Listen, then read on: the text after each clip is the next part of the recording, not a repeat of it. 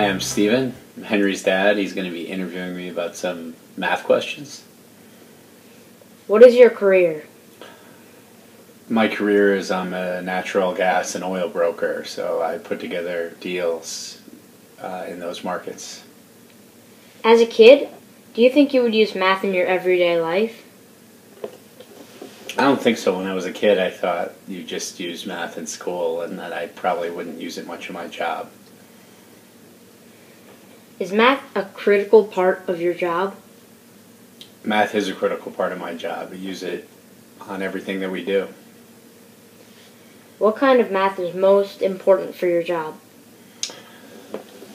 In my job, we use mostly multiplication and percentages. Did you go to college? If so, where? What was your major? I went to the University of Pennsylvania and majored in finance and accounting. Are you working in the profession you went to school for? I guess I work in the financial community, so it's pretty close. What math courses did you take there? At school, I took calculus. Did you use math outside of your job? I use math just if I'm trying to figure out things like how much to tip at a restaurant or how much something would cost or things like that. Like stuff in everyday life. Yes. Did you enjoy math as a kid? Math was my favorite subject as a kid. Is math very important in your job? If so, how?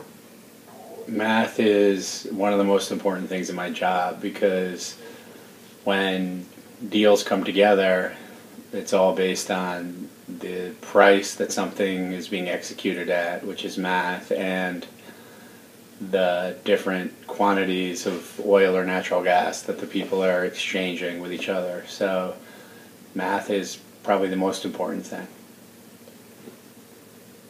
Did you like math as a kid? Why?